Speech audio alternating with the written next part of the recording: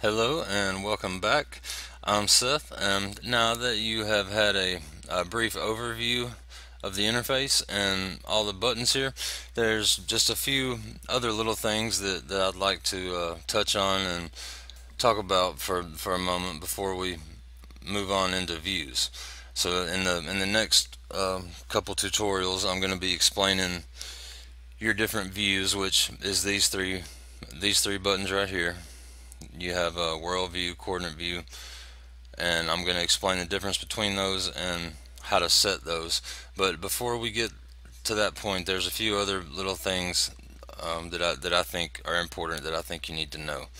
Okay, now looking at your screen here, this blue area obviously is your display. That's where all the graphics on the screen are going to be. If you have a model of your part, this is where it's going to be. Alright, these are the two main toolbars. This right here is your axis indicator. This tells you which way is Y, which way is X, and which way is Z. And this one is for the world coordinate system. Okay, this is your another axis indicator, and this is for your construction view coordinates. So those two are important. Down here is your coordinate readout. This tells you where your mouse pointer is on your screen in relation to your 000 right here. Now there's a few other little things that I think we should start with. If you go up here to tools, you see units. You want to check that before you start and make sure that it's in inches.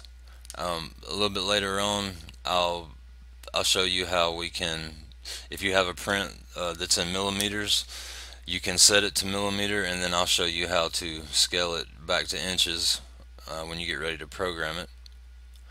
So if you have, it just depends on your personal preference. If you have a print that's in millimeters, you can either draw it in millimeters by selecting this, or you can just convert all the dimensions to inches and draw it in inches. So that's pretty important. Okay, axis, depending on what type of work you're doing, we're going to start with drawing geometry for millwork. So this was already selected, and I'll also show you how to go back in and change these defaults to, you can make it start up in whatever, you can set it to start on whichever one you want when you first open it. But the default is going to be mill axis, and that's what we need. If you're doing lathe work, you want to set it to either lathe radius or lathe diameter. Now the customize has a deal with customizing hotkeys for your keyboard and also your NC menus, and I'll cover that later on. That's a little bit more advanced for this point. There is one other thing, the options menu here. These are just some basic options. You can kind of look over them. I'll go into detail later on about what all you can change with this. There's a lot of different options here. I'm not gonna really get into these right now, but for this point, those are a few little things that I think are important that you would need to know.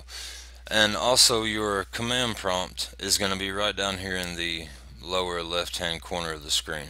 This is where Surfcam is going to ask you the information that it needs to do whatever you're trying to do. So let me give you an example here. If I draw a line on my screen, 000, okay, and then I tell it I want to create a line from endpoint to endpoint. I'm using hotkeys, which I'll also will cover. But if you were doing it with the mouse, you go to create line, click on endpoints, and then here are your different options. I want to go from the endpoint to an endpoint. So if you look down here in the bottom left hand corner of your screen, Surfcam is asking you what the information it needs. It's telling you what to do. For creating a line, select the starting point. Okay, if I wanted to draw a line from here to here, I would select that as my starting point. Then you can look down here and it says select the ending point. Okay, so I do that, and there's my line. So if you ever get to a point where maybe you're confused or you don't exactly know what to do next or what it's asking for, you can always look down here in the bottom left hand corner of the screen and it will tell you. Now, the only other thing that I would like to cover before I get into views is the right mouse button. All these buttons up here, these icons, fit, rotate, zoom, pan, all of it, if you right click on your screen, it brings up it's called the RMB menu. It stands for right mouse button menu. All of these options, every single one of them that's up here is also right here. If you just right click, you can switch back and forth from different views. You can use your masking here. You can change your construction view plane, the color, translucency. You can delete geometry, transform it. Even your NC operations are here also. And there's your operations manager.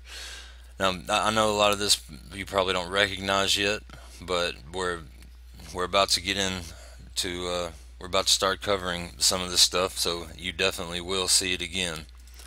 And once you get kind of familiar with the interface and how to navigate around it, a lot of times it's faster just to right click on your screen and go to what you want than looking up here and trying to find the appropriate icon. Okay, so that's just a few tidbits of useful information that I wanted to share with you. So if you want to continue on to the next tutorial, I will be explaining the difference between world view and coordinate view, and I'll be going over how to set views and what view is what, and I'll also be explaining the parent-child view, or what that relationship is. Okay, thanks for listening. I will talk to you soon.